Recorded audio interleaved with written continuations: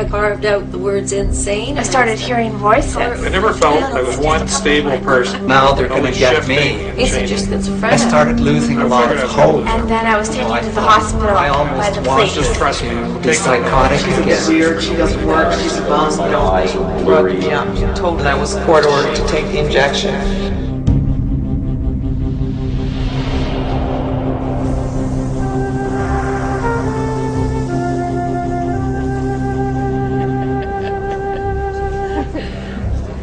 I'm participating in this documentary because I, like millions of people, suffered for most of my adult life from symptoms that are called manic depression. And having spent over 20 years in and out of conventional Western psychiatrist's office, being given almost every pill I think that they have in their arsenal, and discovering that none of them really worked, certainly not in the long term.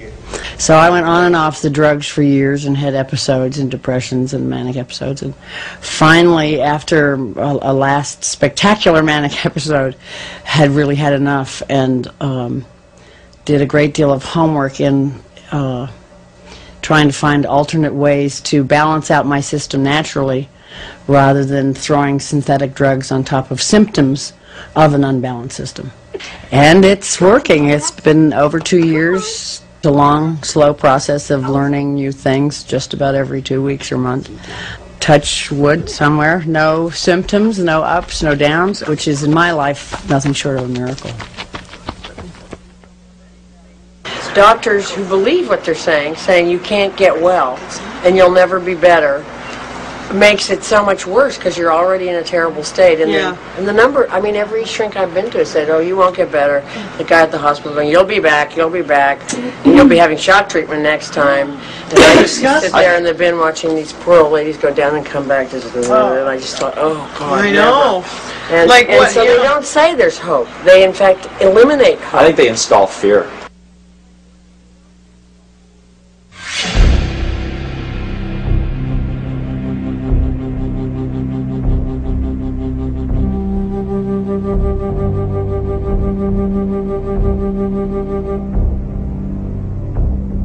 In my second year, I was in residence, and I started getting more and more depressed and suffered a lot from high anxiety.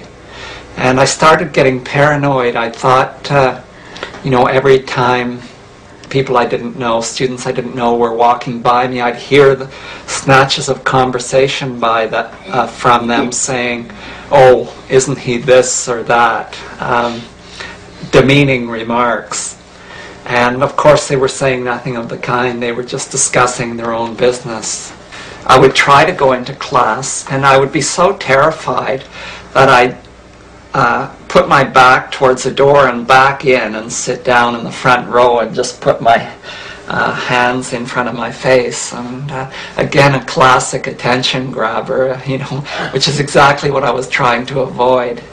One of the things I did then, which a lot of people who come down with schizophrenia do, is I would walk aimlessly, miles and miles and miles, going nowhere in particular, just preoccupied with my own thoughts. I started hearing voices a little bit, just a couple times. I heard voices like, I thought I was in a room full of people in my living room, and my mom and my brother were there and a bunch of other people, and I thought they were saying bad things about me, like, oh, look at her, she's so-and-so, and so I confronted my mom afterwards and, you know, said, why were you guys saying those things about me? And she said they weren't. So I ended up getting in a fight with my mom and her boyfriend, and then I was taken to the hospital by the police. I got my compass and my eraser at school, and I carved out the words insane, and I used to color it with my pen and stamp it all over my books, and it was sort of like a premonition about what was to come. So I had a really bad break, and then I got into drugs. I did everything, stopped short of taking heroin. I did everything else, a lot of LSD. Yeah, me too. Yeah, just like trying to escape from this whole thing that was happening to me. Bob, you got a wild story. I had my first episode of depression 30 years ago when I was 17, but I didn't know what it was. I just was in a blue mood all the time. I was irritable. There were angry outbursts for no particular reason.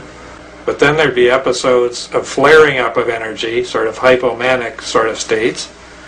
I was reactive, intense, very intense over nothing obvious, hypersensitive to the slightest criticism, however well intended. I just seemed to ruminate about it and magnify it. And then there would be odd surges of creativity and energy, which could go high or low. So I never felt I was one stable person. One of the things we have to separate here is the difference between perceptual disorders and mood disorders. So if, for example, you're seeing things and hearing things and you have strange sensations in your body and so on, this is a perceptual problem. That's very different to feeling depressed or feeling elated, which is an emotional or a mood problem. So a lot of people with manic depression actually have perceptual problems, and we think the label is probably wrong.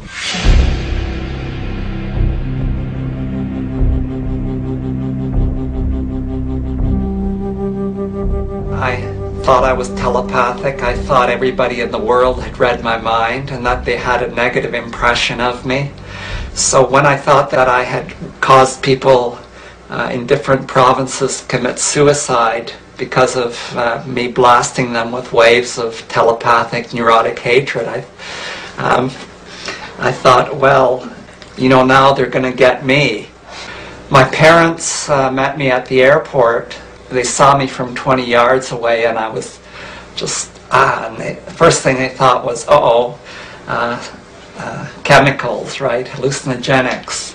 That's what my sisters thought too, and my brother, that I was taking a lot of LSD every single day because I was in that state every single day.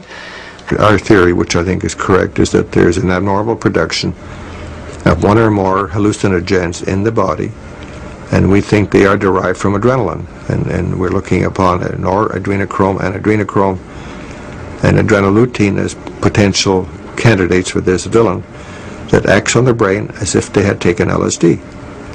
It's as if I were to give you LSD once a day without you knowing it, you would then become psychotic, but you wouldn't know why.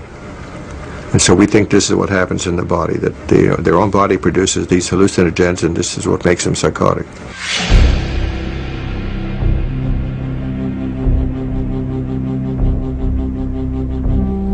It all seemed very confusing. I read book after book, and some of the books said that you could add thyroid medication to antidepressants. So I tried that. That didn't seem to do anything. Then another book said you could add lithium. So the psychiatrist said, yes, well, you can add lithium. So I did that. That stabilized me into a seething melancholy. But at least I was stable. Okay? Just I was flat. I was flat. One of my clients, who's a therapist, said, you know, you need to go to a psychiatrist and get a proper diagnosis. And he referred me to one, and the chap was very kind, and he actually gave me some psychological tests, and he said, you have dysthymia. And I was so happy because finally I had a name to put to all these problems.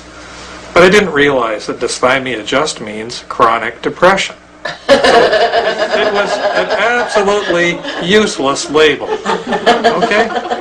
But then I'd been told I was depressed, or that I had double depression, or that I had dysthymia, so I had this comforting collection of labels, but not getting any better. Well, did you ever read the DSM, which is the Diagnostic and Statistical Manual? It's how they diagnose, and there's a list of, I think it's 7 characteristics, and if you have 4 of them or something, I'm getting the numbers wrong, you get the label on the top of the page, and it gets really crazy.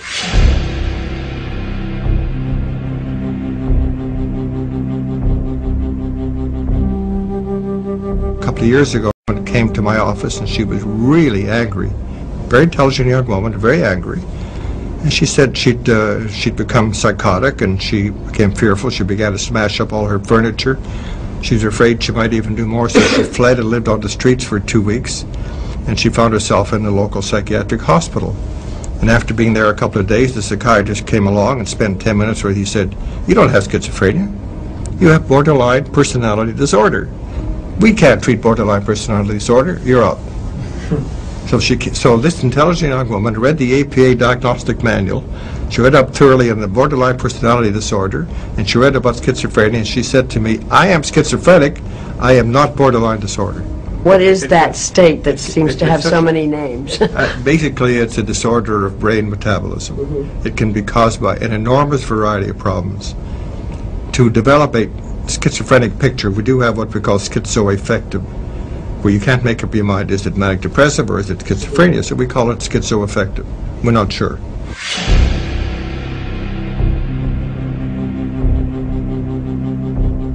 Have you ever heard of Dr. Bradford Weeks, who was speaking at this conference 2 weeks ago on orthomolecular nutrition? And he was wonderful. He was talking about learning to see your thoughts as temporary things that aren't you, as opposed to saying, I'm paranoid. You go, I'm having a paranoid thought. Now, the nature of thought is that it changes, so I'll just watch it and wait till it goes away. One of the things I like to do is ask them, what do they think is going on? And they'll, of course, say, I don't know. And I'll say, well, what do you think is going on? They'll say, well, you're the doctor. And I'll say, well, what do you think is going on? And they'll say, well, and they'll actually describe very clearly what their situation is.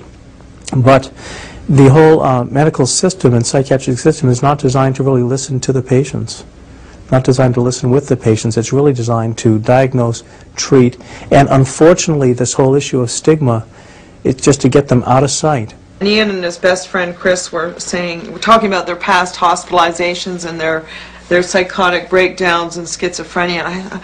Of course, for all my years in Montreal that I lived there, my father was an old-fashioned guy. Now, she's fine. Oh, she's a bit weird. She doesn't work. She's a bum. Oh, quiet. Shh. She's just a bit strange. And so I was sitting in this pub and I say, Ian, please, there's people, the waitresses are going to hear us, and what are people going to think? And but then I started meeting also, everybody seems to have schizophrenia. When I was hospitalized, I saw a psychiatrist who was on top of all the latest research. He said, yes, it's the psychosis, it's biochemical. It was caused by non-specific stresses, emotional trauma, and basically what he was hinting at was that it was my parents' fault. My parents, thought about it for a couple of months and they decided no way. It's exquisitely painful for a mother or a father to accept that they have a mentally defective child. Mm-hmm. They may want to help, but they don't understand, and they have a whole lot of fear. Yeah. And what do they do? I think a lot of parents just feel their child is bad. He's being really bad. On purpose. On purpose. Yeah. Can I just say something about parents? I mean, I've spoken to a lot of parents who have gone the traditional route with their children because they're intimidated. And I think it takes a lot of courage to actually take a child. It was courage for me to actually look for another method because I was given such flack by the traditional medical profession. No psychiatrist, no reputable psychiatrist in 1998 would say schizophrenia or manic depression or severe clinical depression is not biochemical. They're not doing enough to tell each and every parent who walks through their doors, hey, it's not your fault. It's not your kid's fault. It's not society's fault.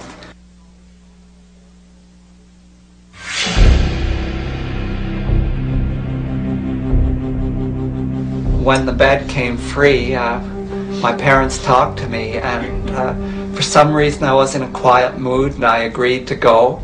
And then the radio was on. I heard Barbara from As It Happens saying, what a docile little boy, what an immature baby, he's agreeing to be shoved into hospital against his will. I think when you're incarcerated against your will, which is not a pleasant thing to be, a lot of the people don't want the drugs down their throat, but you, of course, have to have them. They find legal ways to make sure you take them. So when I was talking about being in a state of delusion and how real that is, and that perhaps the worst approach is the approach used in American hospitals, which is, I'm paraphrasing here, basically, you've got to know you're crazy, and you are crazy, and we're going to feed you these drugs until you do and not let you out until you realize you're crazy. Well, if you're in a paranoid delusional state, that's about the worst thing you can say. So I said something like one must have compassion for the delusion and acknowledge that the patient thinks it's real. Of course. Well, about 3 psychiatrists came up afterwards and went, "That's an interesting idea." And I thought, my God, what are they taught in school? The traditional treatment is drugs. And here I'm talking primarily about a class of drugs called tranquilizers. And they have been changing with time. They started off with simple phenothiazines, and now they are much more complicated. We also use, the classical treatment also includes antidepressants. And in a small number of cases it may include anticonvulsants, but primarily it's drug-oriented therapy. And these drugs are very helpful. I certainly would have difficulty practicing without them. But in my experience, going back now until 1955, schizophrenic patients on drugs alone don't get well. It's very rare. Even the strongest proponent of drug therapy will maintain that less than 10% of their people ever go back to work. It's a very expensive disease. It destroys humanity, destroys people. It's a kind of living death because it strikes so early. It'll strike a young man who is 25 at the prime of his life, and he's finished. That is, if he is only given drugs. The drugs worked. They worked, but they also made me very lethargic, very tired. The side effects were uncountable. I felt horrible. I couldn't see straight. My eyes were blurry. I had artist dyskinesia, which was shaking. I started losing a lot of hope.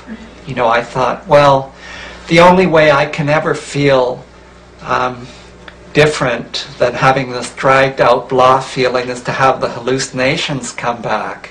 You know, I almost wanted to be psychotic again. I was so angry, I got on the phone to the drug company, and a very kind pharmacologist whose job it was to field these calls, he listened to me. I was just hot. I was hostile.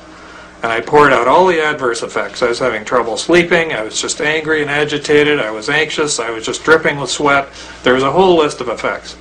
And he said very calmly, "Yes, we know our drug does that." I said, "Well, what do you mean, you know, your drug makes sick people worse?" He says, "Now hold on here. It doesn't make all sick people worse. And I'm sorry to hear you're one of these ones where it's not really helping you. Please go back to your doctor. He'll reduce the dose." But of course, on the lower dose, the depression broke through. We have miracle medicines. They work extremely well in certain situations, so we use them in everything because we think that everything is going to be just as miraculous. And what we're seeing now is the damaging effects of those drugs. There are 106,000 in one estimate from a study, 106,000 deaths every year from the side effects of drugs. That's more than twice as many from car accidents in the United States. So prescription drugs kill more people than car accidents. It's amazing. And that's when they're used correctly. But then I'd go back and say, "Well, I'm having this problem, that problem." He'd say, "Don't worry, you'll get better. We'll double your dose." So I thought, well, he's a healthcare professional. He had many degrees and diplomas on his wall. I'll trust him. So we'd double the dose. Well, of course, I'd get worse and worse. He kept doubling the dose. So finally, I figured I was going to lose everything. My home, my family, my business. But I kept reading. The doctor said, "Don't read, don't learn about your illness, just trust me. Take the pills." But I figured, screw it, I'm going to read. I think there's frustration among patients, but there's also frustration among doctors. Doctors also don't know what to do for some of these things, and sometimes, unfortunately, they design their treatments out of frustration rather than knowledge. You know, it's like, well, I gave him that because there's nothing else to do, or I gave her that treatment because there's nothing else to do. You see that with chemotherapy for cancer. They give a treatment because there's nothing else. They don't know what else to do. In fact, I have a lot of other things that I could offer them, nutrition and vitamins and alternative treatments to the conventional medicine, but sometimes even I don't have anything, and I don't want to give people treatment that may be dangerous just because I don't know what to do. How do you get patients, all of you, off the medications, particularly the benzodiazepines, which I gather actually grow new neuroreceptors if you've had them for any length of time? It's very, very hard. Very difficult. You have to be very vigorous with therapy if you can get them off with high doses, I think, that help of vitamin C, niacin, vitamin B6, magnesium in particular, and other things that help anxiety. If they can get out and exercise, it really relieves a lot. So I think that's putting a combination program together is more important than any one thing that you consider like a magic bullet.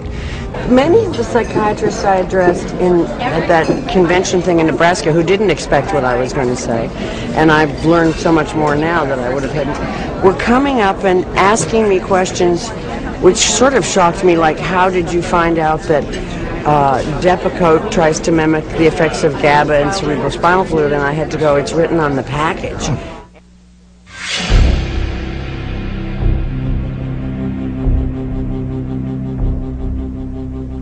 I would read one page, and I kept reading the same page over and over, and nothing would sink in. And so at that point, I thought, well, I'm just unmotivated. I'm just a lazy.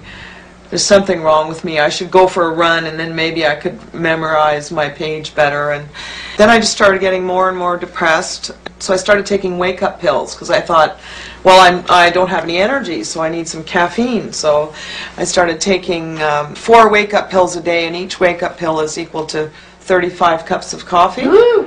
And I still couldn't get up. I guess the caffeine finally hit me because after I graduated, I ran out into the field and I was running all over the place. A week later, I was in the hospital and they drugged me up totally. So I was flat out for I have no recollection of the time. With nutritional deficiency and a real blood sugar problem, it's very, very easy to go into mental illness. So what we tend to see is people are malnourished. They start using stimulants. Because they use stimulants, they can't sleep at night, so they start having alcohol. Because they have alcohol, they get depressed. Because they're depressed, they get put on some medication to bring them up. Because of that, they get more anxious. Because of that, something to bring them down. And before long, you've got a mental health problem. You're diagnosed with schizophrenia. If you were to come to me with the symptoms of schizophrenia, or the symptoms of bipolar psychosis, or anxiety, it doesn't matter what it is, first question I have is, why? Do you have food allergies? Food allergies. So they are really cerebral allergies who are masquerading as if they were schizophrenic or manic depressed. Allergies. B3 dependency, B3 deficiency, pyridoxine dependency, zinc deficiency, excess copper. There are a whole variety of things that will mimic what we see as the vital syndromes.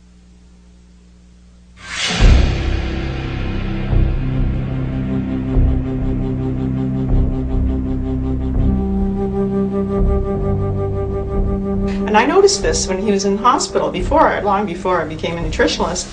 And I'd say, hey, his stomach is all upset here. He's having digestive problems and he's got sore throats all the time. And there's something going on here. It seems to be connected with his mental state. I've seen a large number of schizophrenic patients who were cured when they stopped drinking milk.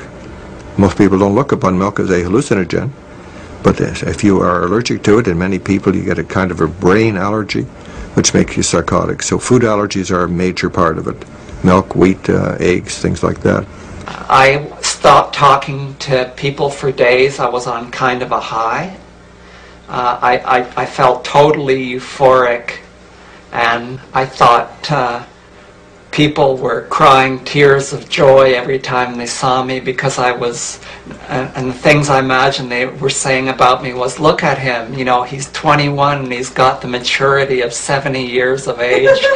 Tears of joy running down faces. So when someone's having these hallucinations and hearing voices, which most people will, send them crazy in the sense that you get pretty paranoid if that's happening, what's actually happening is the normal chemicals in their brain, we call them the neurotransmitters, they're kind of the communication molecules. Adrenaline is one, dopamine is another. They get processed wrongly, and actually they break down into substances that are hallucinogens.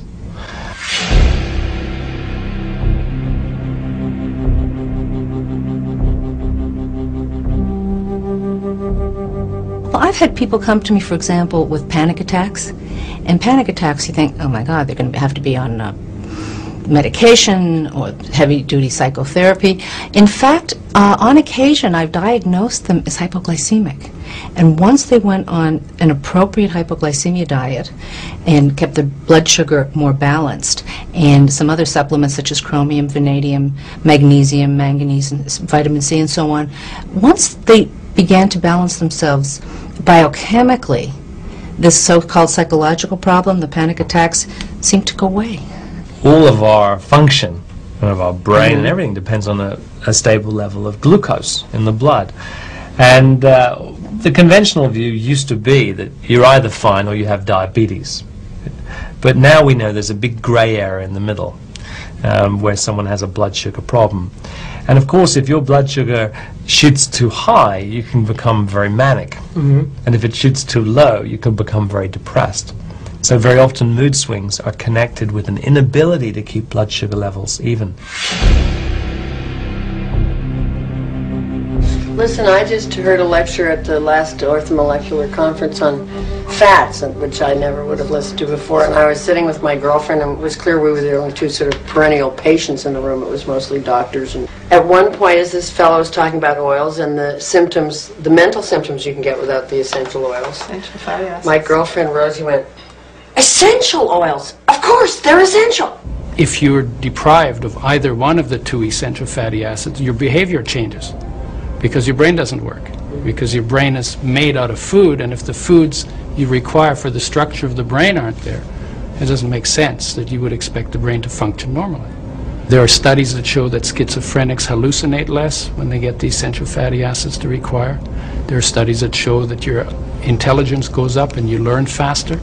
Learning disabilities, clumsiness, or what's called dyspraxia, respond well to essential fatty acids. And they have to get from foods two substances the body can't make. And 70% of our brain is made directly out of fat. And the big problem these days is that we're eating the wrong kind of fat. We eat a lot of saturated fat from milk products or from meat. And also a lot of the fats we eat have been damaged or processed. You see, if you look on a lot of products, you see these hydrogenated vegetable oils, and they're really bad news. What we're lacking are essential fats, and they come from seeds and nuts, and also from fish, particularly the fish with teeth.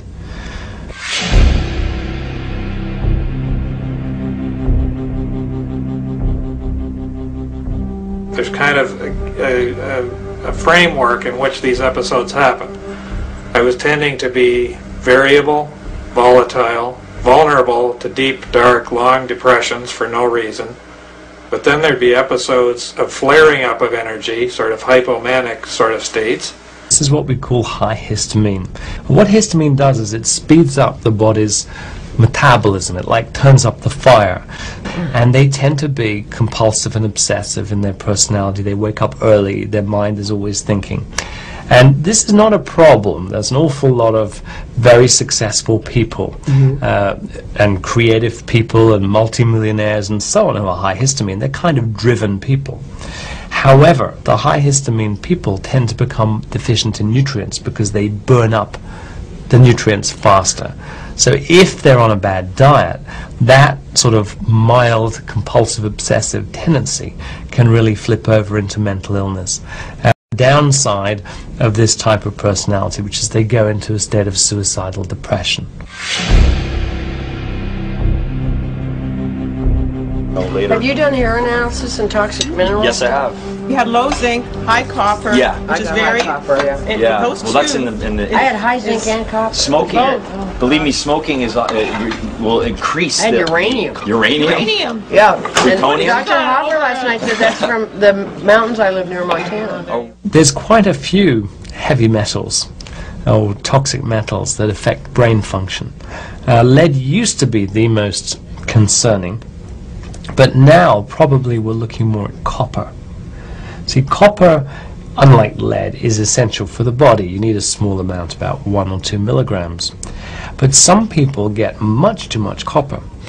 And I'll give you a lovely And what example. does copper do? The same as lead? Well, copper makes you very anxious. So we need a certain amount of zinc and a certain amount of copper. And if you're zinc deficient and you're getting too much copper, this can actually flip you over the edge as well.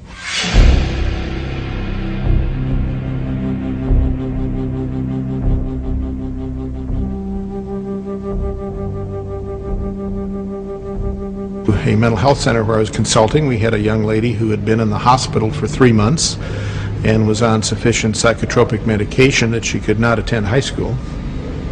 And she was one of those people who had white spots in her fingernails and painful knee joints, things like that.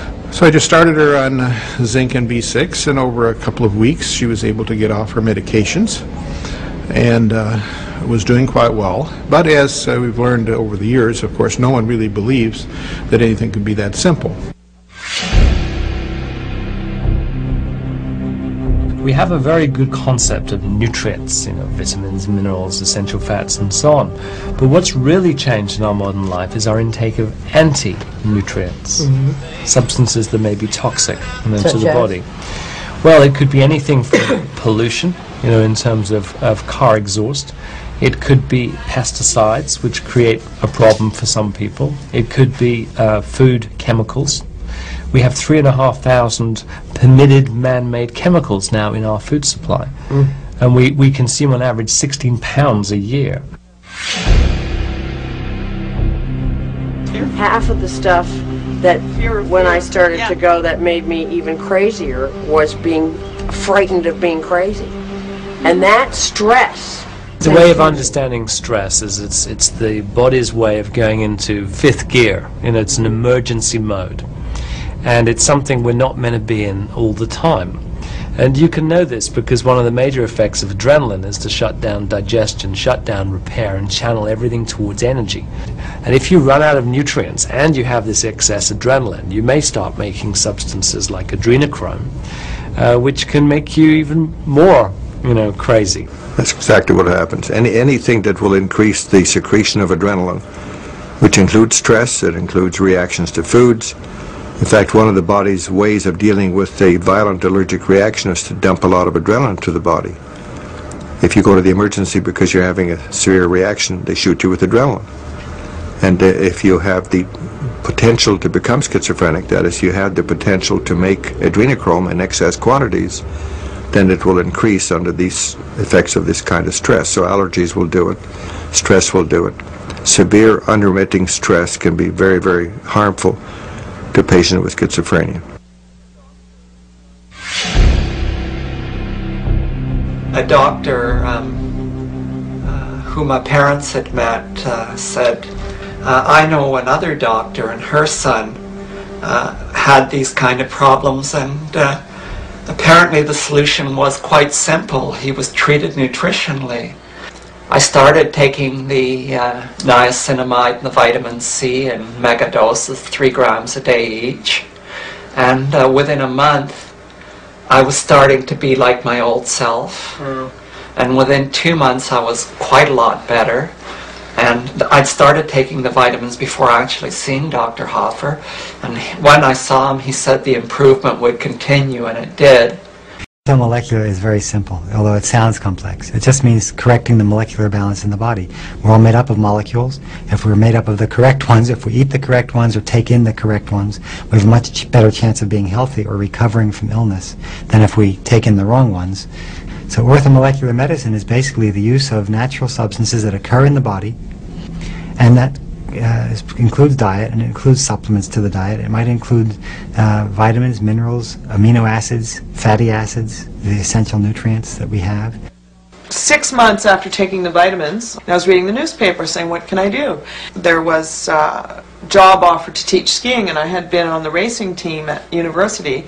I phoned them up and I told them my background. They hired me and I taught skiing that winter, and I wasn't on any medication whatsoever, just the megavitamin therapy of Dr. Carl Pfeiffer. Anyway, I went and walked into Dr. Hoffer, and he gave me the HOD test, the Hoffer-Osmond diagnostic test. He said, you're schizophrenic. And it just floored me. I thought, what? Oh, there's a name for it, And he said, yeah, and I want to put you on the B3, B6, zinc, and vitamin C megadoses. So I did that, and off sugar, and the whole nutrition thing. It's hard to cut out, isn't it? Yeah, the sugar was hard. But for 3 months I was religious. I didn't even eat ketchup. If anything had sugar in it, I didn't touch it. And I still thought, well, I still don't feel any better. And he said, so I went back in to see Dr. Hoffer after about 3 months, and he said, well, why don't you take the HOD test again and just see? So I took it, and there was a 30-point difference. Wow. I had actually improved, but I wasn't feeling like I was. So then later on, another 3 months went by, and then I got really sick. I think it was all the toxins coming out. And I went into hospital for 3 months. And he upped my meds. I had some shock treatments, and that seemed to do the trick. Great, and are you staying on the medication? I'm on low meds. I've stayed on all. I've added vitamins of my own over the years. Right. Yeah. So the combination treatment is the best, because with the combination treatment, once you have used the drug to help them improve, you maintain that improvement by the use of vitamins, so you can now withdraw the drug, get rid of the drugs entirely, or take such a small amount that there are no side effects, and now they're able to function perfectly well. And when I tried to get them at the hospital to give Darren the treatments that he suggested, B3 and C, and all those things, and of course at the hospital they said, oh no, that's toxic, those vitamins are toxic. As if the pills aren't. Yeah, right. Yeah. The pills are really good for you. Don't take those vitamins. My mom brought the vitamins to the hospital, and they actually blackmailed me not to take my medication. So they would say, you don't get any more help if you don't take your medication. That's probably the best thing that happened. Well, it was the best thing that happened for the opposite, for the flip reverse, because then what happened was I found out about vitamins, and 3 weeks after taking B3 at a high dosage, the B3 being schizophrenic, started to clear my side effects, my symptoms, and they lowered the medication. With any treatment, including orthomolecular treatment, one has to take into account the potential side effects.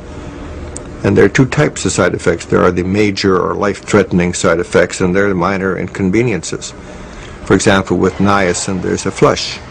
When they first start taking it, they start flushing, which is hot, and they're red and itchy. And if they don't know what's going to happen, they get frightened. It's a minor inconvenience. It's not a major threat.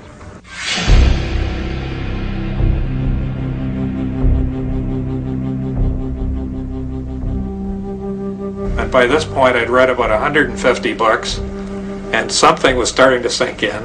And the books from Europe actually said that depression is being treated using ginkgo and other things like St. John's wort, and they work. And the beauty of why they work, they have minimal adverse effects.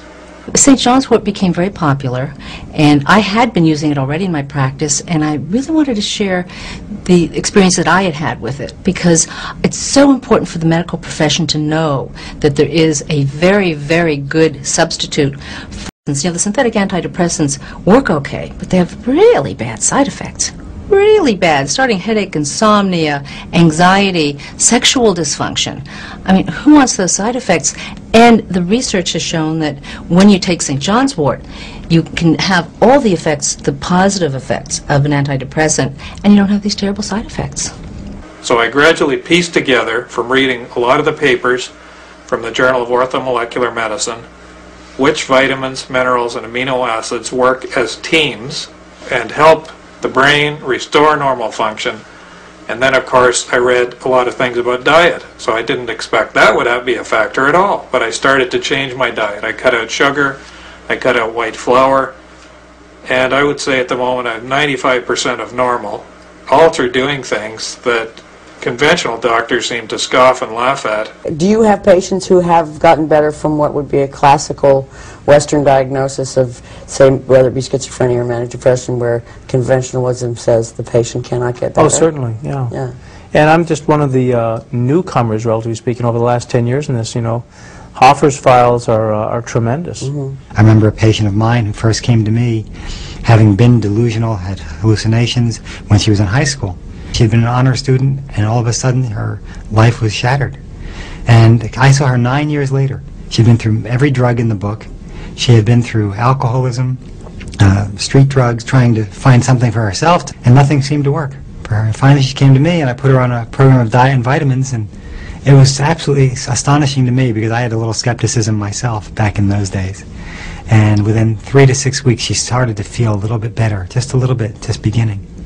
And then within a few months she was almost completely better.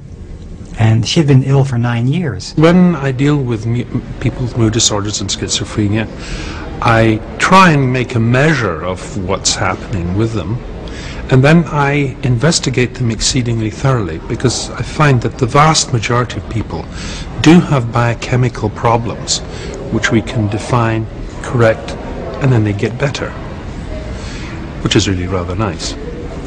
That doesn't mean I don't use the standard medications. Of course I do. They're useful, but I don't pretend that they are the be-all and end-all that we're supposed to believe.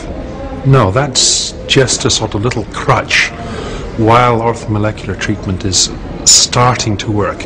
If you had a house plant and it was kind of fading green, you would think, is there too much light? Is there too little water? You would look to see if there's toxicities involved or deficiencies. And we all know that. And so why do we lead with an expensive pharmaceutical agent when we wouldn't do that with our plant? We check to see the water and check to see what the light is. So it's not really discovering orthomolecular work, it's really remembering that that's what we should be doing all along.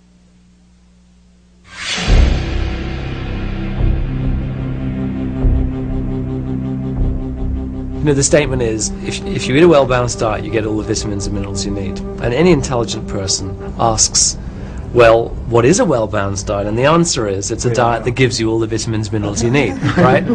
So you kind of spin out of this cycle thinking, well, I probably eat a well-balanced diet. And that is a myth. There's not a whole lot you need to know. There's only about 50 essential nutrients. All you want to do is put together a program that gives you optimum quantities, and you have to guess at them because they're somewhat different for people, of all 50. And you have to start taking those so you're getting at least the basic material, and then see how many problems disappear. And then you maybe need to spend more time on certain people, like Dr. Hoffer talks about, the ones that require much higher doses for some reason, that are dependent on certain nutrients, or that need to be detoxified. So the approach is not that complicated. The unexpected effects with nutrients are generally benefits. So I talk about side benefits. So when you give nutrient, vitamin B complex, for example, for a mood disorder, which it may help in many cases, sometimes it's deficiency. If you do that, you're going to find that you lower their homocysteine levels in the blood. That's a metabolite that is associated with heart disease. So giving B vitamins for one purpose has a side benefit, is it lowers heart disease. So I can tell my patients, if they ask me, and I often I say to them, why don't you ask me how dangerous this is? They say, okay, how dangerous is it? And I'll say, well, you're going to live longer. Is that going to be a problem for you? Most people don't find that a problem. I think cure, in terms of any illness, is not really the right term. I think the propensity will always be there. But when we treat appropriately, when we restore the balance, then you have a healing. But cure means that the propensity may be gone, and I don't think so. If we have a propensity, it'll stay there. And that it would be a false, it would be an illusion to tell people you're cured, that's it. Because in fact they do have to maintain a certain diet and certain supplements in order to maintain that balance.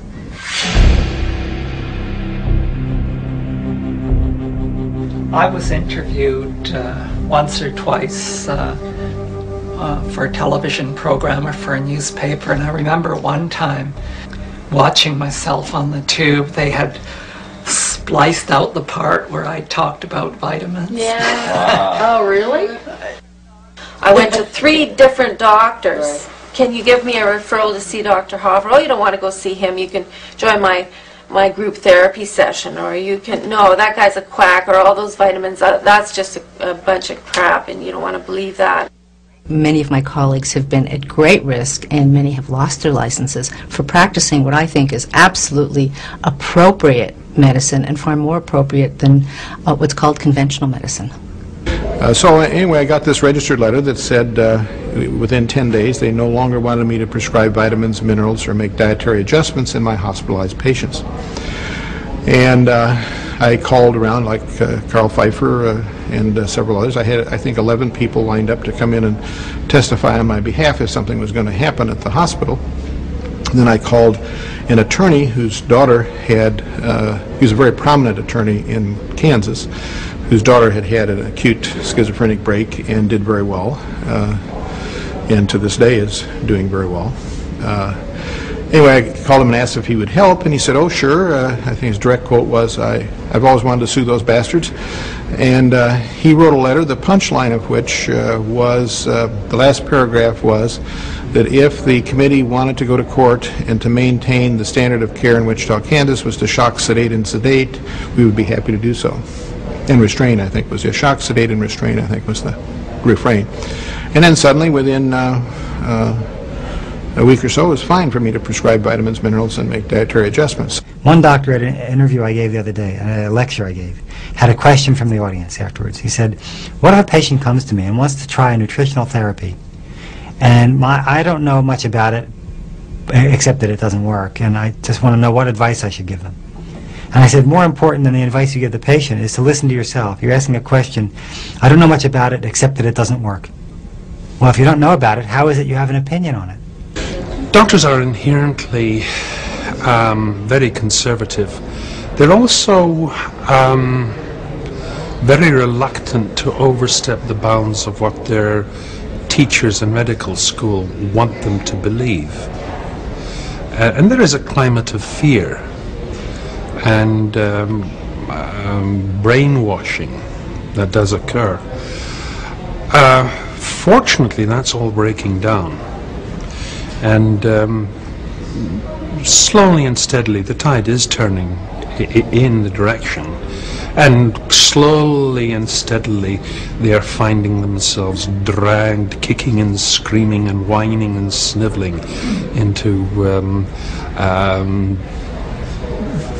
making concessions to orthomolecular ideas here and there. And the pharmaceutical companies control medicine, not in the sense that there's a plot. I don't think there's a plot. In the sense that they are selling a product, they're going to advertise their product. So the average doctor reads only about drugs. That's all they're taught.